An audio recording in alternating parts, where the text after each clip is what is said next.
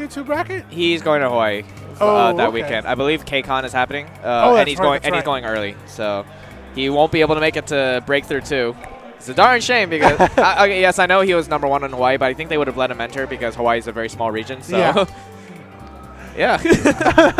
But definitely one of my wild card picks that I was talking about with that one rider is Taternator. I put him in my top 8 as a wild card. Yeah. Taternator, as of late, you know, he's kind of one of those crazy players that plays really interesting with Bowser Jr. And he has such a play style that I feel that it can be really frustrating against a lot of players. If they're not ready for it, you know, they will suffer the consequences of getting hit by side B and getting hit by up air like several times. So Taternator is a very smart player with how he plays Bowser Jr. Especially in his card play as well, especially on the stage and off the stage. I do put him in my wild card. I wouldn't put all my money in that man, but I will say I wouldn't be surprised if he caught some upsets in somebody's fantasy bracket. Yep.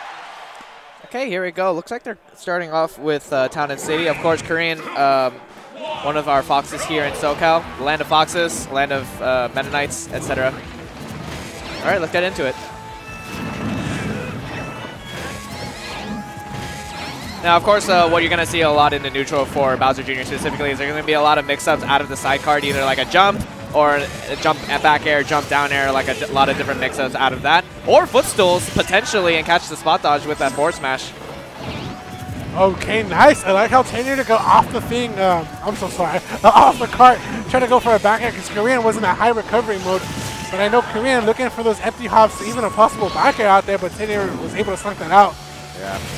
Try to go for a gamble there on that ledge trap, just trying to catch an up smash on a neutral getup. Didn't quite come to fruition, but still, Taternator just oppressing K0rean, not letting him return to the neutral. And that was almost unfortunate. I was expecting Taternator to immediately react with a back air, but went for the safe up air instead. Good option still.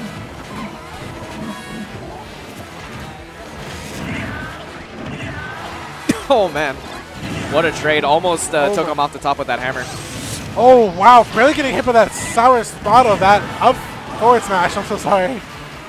Okay, didn't even need the hammer after the Bowser card bomb to be able to kill the stock. Just the bomb alone was enough. Nice. Gets that down there. Tries to follow with that grab. That invincibility still coming in clutch for K0rean.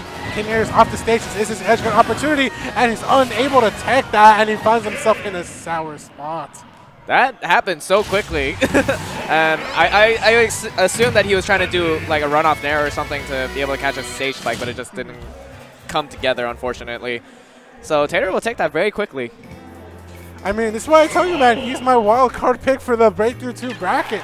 I mean, this man is quite the crazy player with this Bowser Jr.